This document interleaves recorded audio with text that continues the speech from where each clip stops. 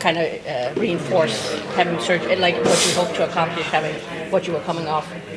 Yeah, I think just dealing with everything this year, it was a little bit of a road, but feel pretty good on the ice. So definitely feel better than last year, which is makes it feel like a good decision. You're never really sure going into surgery if it's the right decision or not, but I feel like I put it off for 2 to 3 years, so it was probably time to do it. And really happy with everything. Obviously, feel like it's going to get better and better as time goes on too, which is exciting. So I think it's been a good decision for sure. Is it to the point where you don't have to think about it, or you don't think about it anymore, or like? Yeah, I mean the thing is, I'm not feeling pain on the ice, so that's a lot different than what I was used to the past couple of years, 2.5 seasons. So that's exciting. I think you always want to stay on top of it off the ice and make sure you're doing the right things to keep it up and make sure you're keeping your strength up and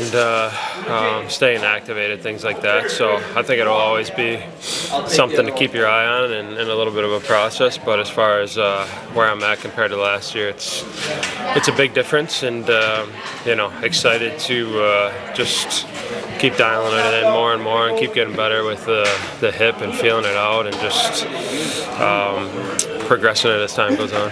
Just the fit here, I mean, couldn't have worked out any better for you, just coming in here and just the way you meshed in with this. Yeah, it's been great. I mean, nothing but positive things to say about the organization and the coaches and the team in here. So really happy with the decision to come here. Obviously, it's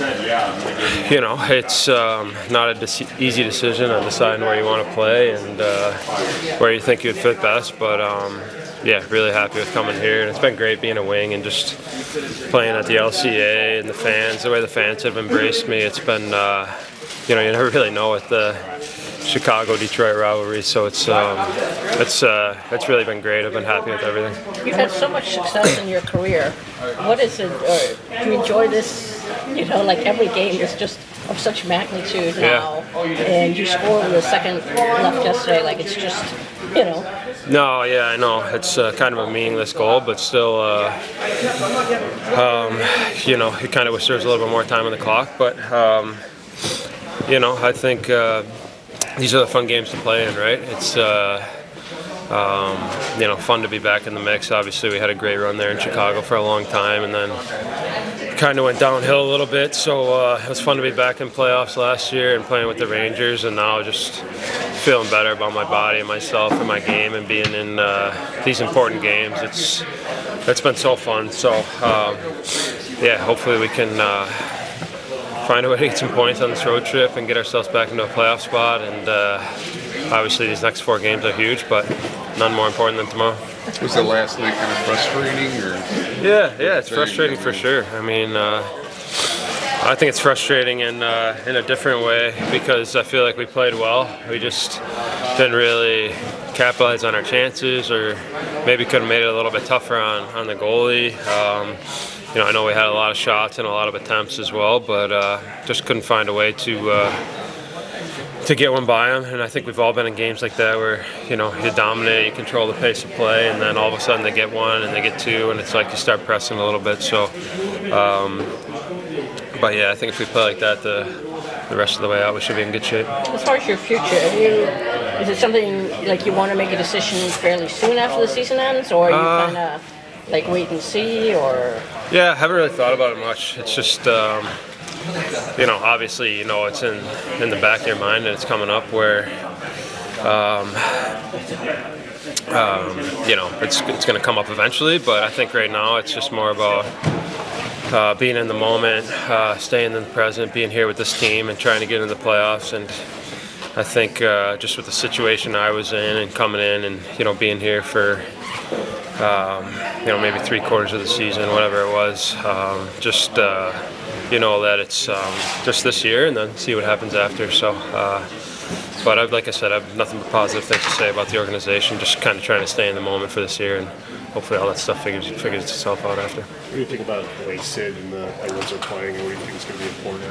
Yeah, they've been playing great. I mean, they've been finding ways to get points and win games. I mean, it's been impressive just because you thought they were out of the playoff picture around the trade deadline, right? So they've had quite a run, and he's leading the charge. He's still as good as ever. So, yeah, definitely a lot of focus on him and what he's doing out there, and make sure we're trying to limit his time and space, make him play in his own end, things like that. So, but yeah, they've been playing great, so it'll be a big game for us. Good test. You guys have been playing important games for a while now at this point in the season. How have you kept that in perspective? Because you're still right in the mix.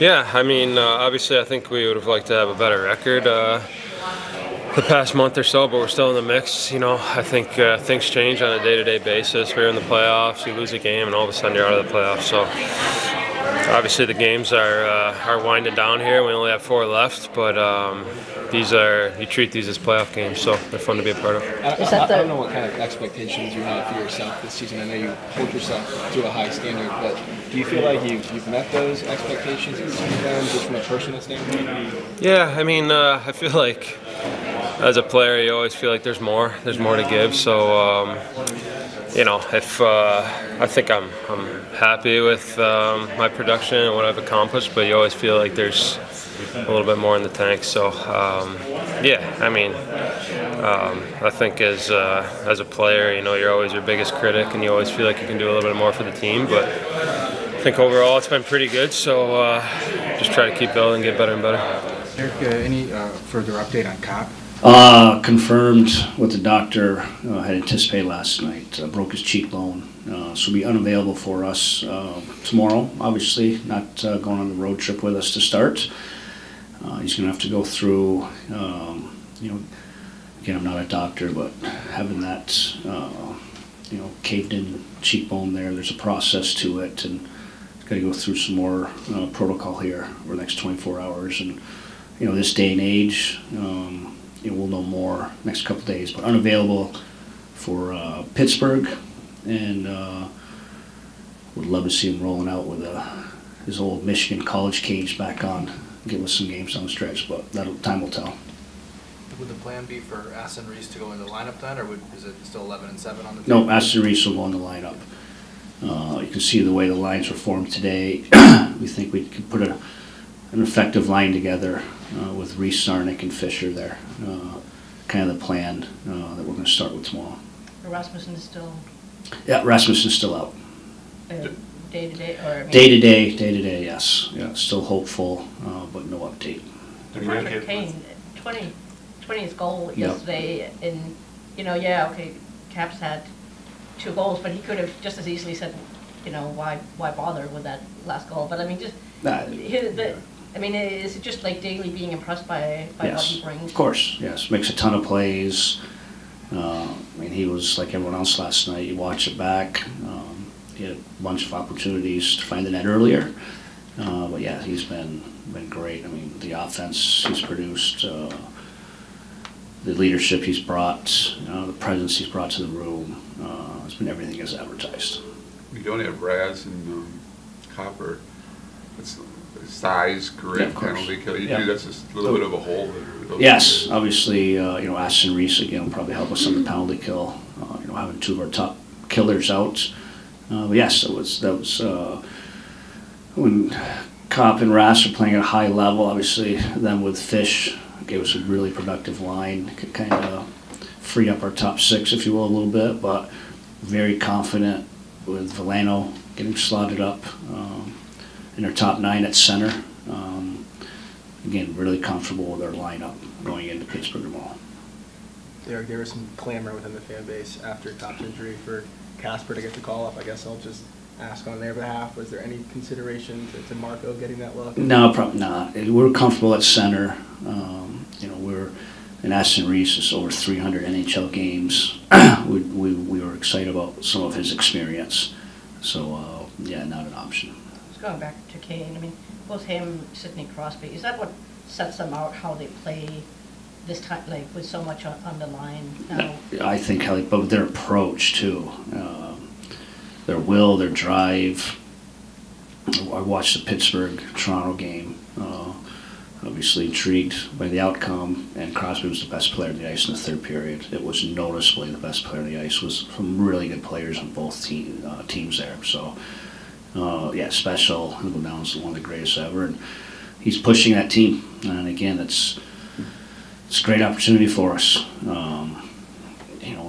Washington came in and found a way to win here. We can go in and find a way to win Pittsburgh. All of a sudden, it's amazing how that math kind of flips and turns in our favor again. So this feels like a playoff, not only the caliber of the game, the intensity of the game, but managing the highs and lows. It's no different in a 7-game type series where you play well, find a way to lose. How do you bounce back? That'll be our task for tomorrow. A lot of these teams that are you're competing with, like Islanders, Washington, Pittsburgh, it seems like you might count them out, and then all of a sudden they catch lightning in the bottle and get on a roll. Well, is that all it takes? Like winning. One win and Yeah, Washington's lost 6 straight, and they win last night and find themselves over the line. We had our struggles. We win the other night. We find ourselves over the line. I just think these teams that find a way to win, obviously we're all playing each other. So as much as someone's going to win, there could be 3 points available, teams are going to lose. So just take care of your business. We have a perfect opportunity. Simple math. We can find a way to take 2 points, full points against Pittsburgh. We leapfrog them. So yeah, it's about winning and take care of your own business. It looked like you tinkered a little bit with your top 2 lines as well. I know the bottom because of the injury, but is that more matchup or more trying to... Yeah, just on the road sometimes, especially with Pittsburgh. They're a very deep team. And the last time we played them, we had Kane and Cat together. They did a really good job of checking them, freeing up Crosby and Malkin elsewhere. So I just think it adds a little bit different balance. Obviously we're losing 2, which you referenced, 2 very important pieces to our forward group with some size. So I just thought it was an opportunity to balance our lines out a little bit going on the road. When you lose some of that heaviness and some of those identity guys, like, is there a temptation to try to change the way you play? Do you have to fight a little bit? That's a great question. You just ask more from everyone. You need some of that heavy. You need some of that zone time. You need to win position a lot, and those guys are able to do it at times. So I just think you're asking a little more of everyone to step up a little bit more, especially probably not to their identity. But it's probably why we've kind of tinkered with our top 6 a little bit. Maybe give Kane a little more puck possession, ozone play, some different play away from the puck. But yes, of course. I mean, that's this time of year too. You need that zone time, you need that grind time. I mean, even last night, obviously it didn't go our way, but we had 5 more minutes of zone time against Washington. That's usually a win. That's usually a dominant performance. That's why I felt like we had the puck the whole time. You need parts of that in your game, and those 2 give it to us, so we'll need it elsewhere. This has been a hard conference to make the playoffs in. You've referenced this. It's usually taken 97, even 100 points. Are you surprised that barrier for entry, I guess, has been a little bit lower? I am. I kind of had a vision all year long about 96, but I just think it's a reality of just everyone beating each other up, and just the depth of our division, the depth of our conference. Not only are we playing each other, everyone has to go through Washington, Carolina, and Toronto, and Boston, and Florida 3 to 4 times. So I think that's kind of what's happening. Teams are kind of beating up on each other. With that lower bar for admission, does the urgency to this opportunity increase? Of course, 100%. Again, we talked about this the other day. This was a dream scenario to be in games like this. No one had us here. Most people projected us 7th in the division. No one had us in the playoffs. And again, not a knock on our group. That was the division, that's the conference. To have an opportunity right here, we may not be here next year. You look at some of these lineups and teams are growing, not to mention other names, but I don't foresee New Jersey not flirting with 100 points. There's teams around us. You don't get these opportunities, and we're in one. So we had an opportunity last night, we came up short. We have an opportunity tomorrow against Pittsburgh. We would like to seize that opportunity. Pittsburgh was kind of left for dead. I mean, is it just their pride, or what have you seen that? They're very talented. I mean, go through their lineup. There's a reason everyone had them in the playoffs to start this season. Not only there's some world-class players, and there's some world-class drive there.